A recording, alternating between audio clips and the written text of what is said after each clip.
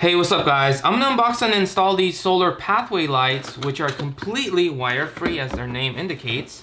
So it's best to put them in direct sunlight, and it takes 8 to 10 hours to charge, and they work for about 6 to 8 hours. And it is a 3000K, so it's a warm white color. So I kind of like the design of this thing, and it says okay how solar works and stuff. So in some instructions, let's open these up. So there are 16 of these in each. And they are plastic, if you guys are wondering. So they're fairly small, but they do have the solar on the top. It looks like I see the, okay.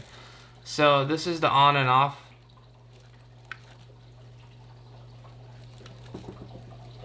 Okay. And so these are actually automatic. So when you leave them on and there's no, it's dark, it turns on, as you guys can see here. But as soon as it detects light, it turns off. So they basically have dusk to dawn sensors built in, because when they're not charging, they turn on and go as long as they possibly can.